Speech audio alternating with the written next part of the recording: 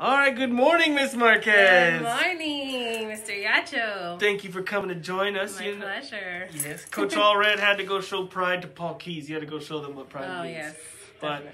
I say we can go ahead and get started with our pledges and a moment of silence. All right, let's do it. Please stand for the Pledge of Allegiance. I pledge allegiance to the flag of the United States of America and to the republic for which it stands, one nation, under God, indivisible, with liberty and justice for all. Texas Pledge. Honor the Texas flag. I pledge allegiance to the Texas, one state, under God, one and indivisible. Remain standing for a moment of silence.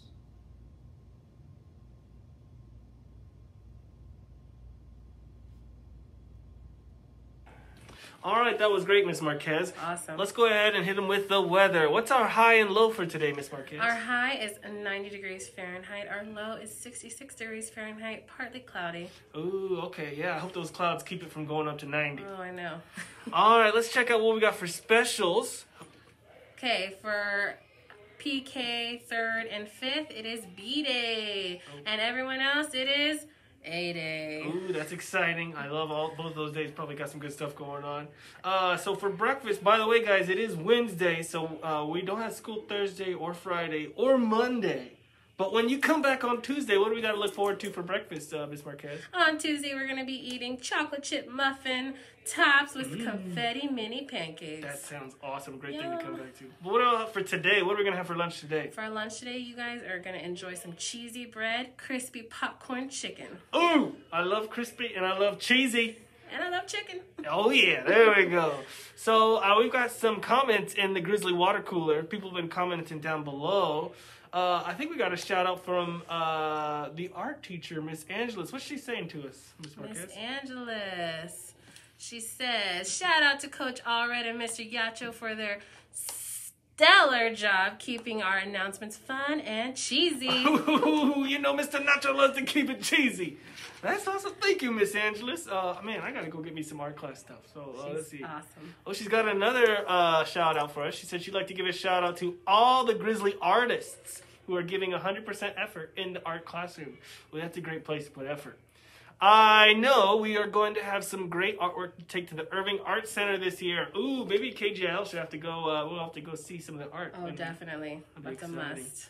I think we got a note from Mr. Gonzalez's class. What's he saying to us? He's saying, doing your best, showing Grizzly pride in the hallways, making good choices. Don't be mean to people, paying attention to your teacher. Ooh, that's great. That's awesome. I think that's exactly what Coach Allred is teaching Paul Keys right now. Definitely. Oh, it's a must. There we go.